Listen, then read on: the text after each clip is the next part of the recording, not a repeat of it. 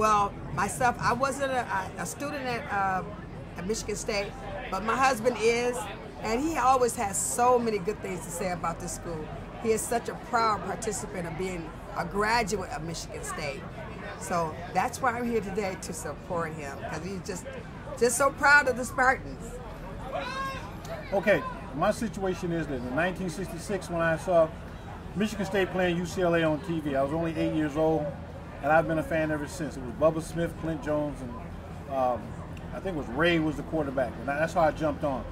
I finally attended Michigan State. I graduated from the School of Criminal Justice in 1977.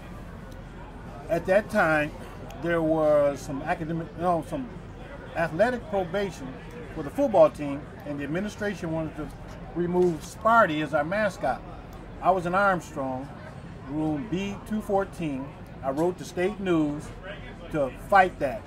We end up ultimately keeping Sparty, and he's right across the street in the alumni tent. But my biggest saga was, I came out of high school, I came to Michigan State.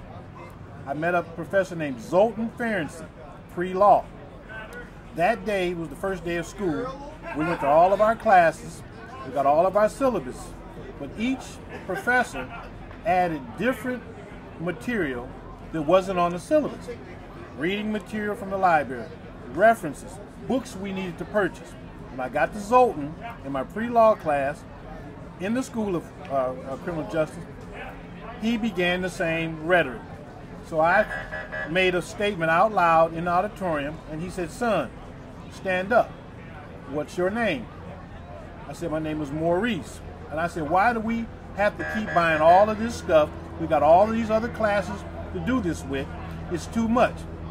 He said, "Maurice, college isn't for everyone." And he continued with the class.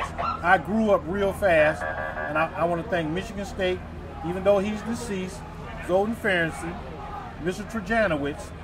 Mr. Trajanowicz wrote this book in my class.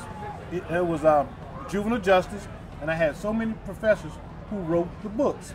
And I just owe it to Michigan State for making me the person that I am today.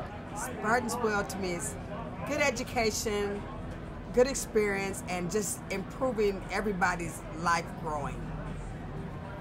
I have to piggyback her statement. The will of the Spartan is, number one, love your government, love your state, support your country, and live green.